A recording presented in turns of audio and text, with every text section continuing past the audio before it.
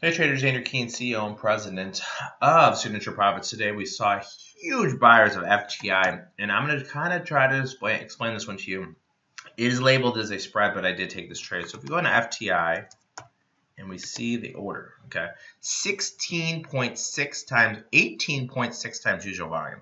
Okay, so this is a massive order. So FTI is Tech NIP FMC Limited. You see it order here 18.6 times usual volume. And then if I see the specific order, trader bought 8,000 December 25 calls for 55 cents.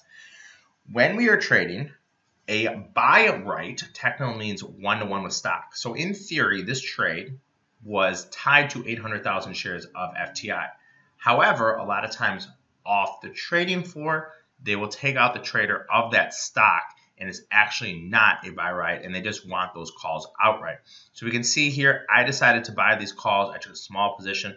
So I went in here and I bought the December 25 calls for 50 cents. I will have a target here at 70 cents and 90 cents. I think this sets up an opportunity to get long FTI. Even though it's labeled as a spread, and a lot of times I don't take stuff labeled as a spread, I'm going to be starting to trade a lot more and a lot smaller. So keep an eye on FTI. I think the stock moves higher. Thanks, and we'll run it back tomorrow.